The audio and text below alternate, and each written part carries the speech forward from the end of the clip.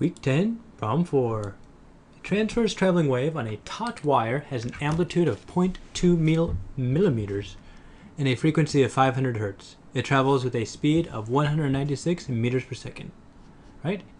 Transverse wave just means like it's one of those kind of waves, as opposed to compressional. If the wave equation is written in the form of this, what are the parameters A, K, and omega? Okay? Okay, sounds good. So first thing I'm going to do is I'm going to write it in the way I like it, in my happy place, so to speak.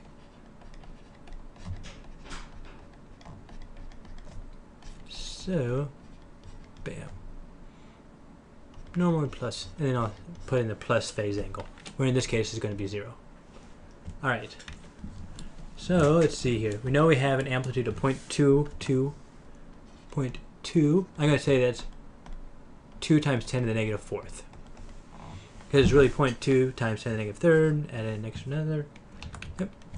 So, oh, there we go. 2 times 10 to the negative 4th. Excellent. Then we're going to have 2 pi over lambda. Do we know what the wavelength is? Yeah, we'll figure that out. Okay. And we don't know. Oh. So x is going to be x. And we don't know what v is. Oh, what do we do? Speed of 196. 96 meters per second. And then we'll say no phase angle. All right.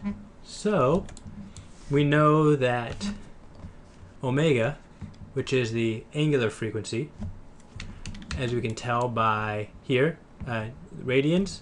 I like to think of that. Radians are unitless, but when you think of radians, you think of 2 pi. So it's radians per second. So I have memorized that omega equals 2 pi f, where we know that velocity equals distance divided by time. Distance is kind of has the same units as wavelength, so meters. And then frequency is hertz, or 1 over seconds. So velocity equals distance over time, which equals lambda f. Therefore, frequency equals v over f? V over lambda. Because move that guy down there. Yep, there we go. 2 pi v over lambda. Okay? That works. So we know so if we solve this out a little bit, we get lambda equals 2 pi v over 2 pi f. Oh, that's convenient. Which equals v over f. Got it. So, let's see here. So down here we have 2 pi over... So velocity is 196. 196 over 500 hertz. 196 divided by 500. I think those are both SI units. So 196 is meters per second and 500 is hertz. Okay? So we get an answer like 0.392 equals 0.392. Okay, so each wavelength is about 1/3 of a meter. 0.392. Okay? And so the wave equation, kx. Okay. Perfect. Oh, I totally forgot the sign. Totally forgot sign. Right there. Sine. Alright. So to convert it from this way to that with kx and omega, what we do is we just multiply these across. We basically get rid of this 2 pi over lambda and we put it as part of, so this right here is k. So this is 2 times 10 to the negative 4th sine of, and this is going to be 2 pi over 0.392 times x minus 2 pi times 196 over 0.392 t. So make these do purple. So this guy right here will be k, this guy will be omega, and this guy will be amplitude. So amplitude, way easy. I can do that one right now. 2 times 10 to the negative fourth. 2 times 10 to the negative fourth. Got it. All right, now we're going to do k, which is 2 pi divided by I'm just going to do it 0.392. 0.392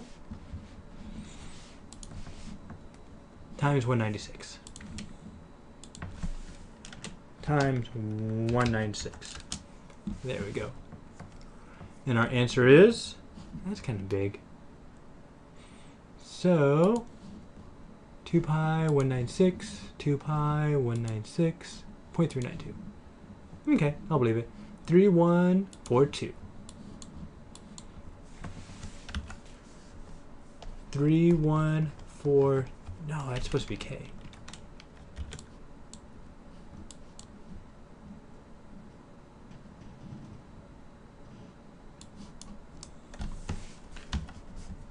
Three, 1, 4, 2. There we go. That's radians per second. Now to find k, which is measured in radians per meter. So 2 pi divided by 3.92. 0.392. 2 pi divided by 0.392. Got it. We have 16. So it's 16 radians per meter. Okay. The mass per unit length of this wire is that. Find the tension of the wire. Okay, so I'm going to do Google. Tension in a string wave. Standing waves on a string. Okay, I'm going to go with this guy.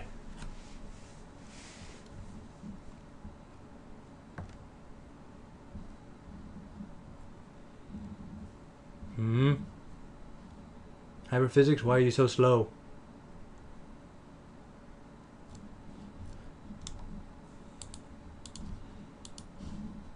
Come on. Yep. String wave. There we go. Right there. That's exactly what I want there. Nope. Velocity, tension. Yeah, we can work with that. So here's what we got. Velocity equals square root of tension, which is force here, over mu, where mu is mass per unit length. Okay? So I'm going to say, velocity equals square root of tension over mu, where mu equals mass per unit length. So we have 4 grams per meter, but we need it in SI units. So we need to convert these grams to kilograms. So I have 10 to the third grams per kilogram, and this will equal 4 times 10 to the negative third kilograms. Okay? So, solving for tension, tension equals velocity squared times mu. So square both sides, multiply by mu.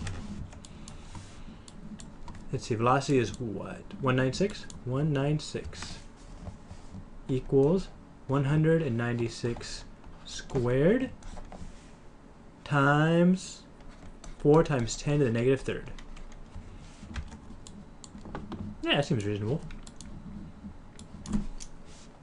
196 squared times 4 times 10 to the negative third. Bum bum bum. 196 squared times 4 times 10 to the negative third. And that gives us 153.6 153.7 newtons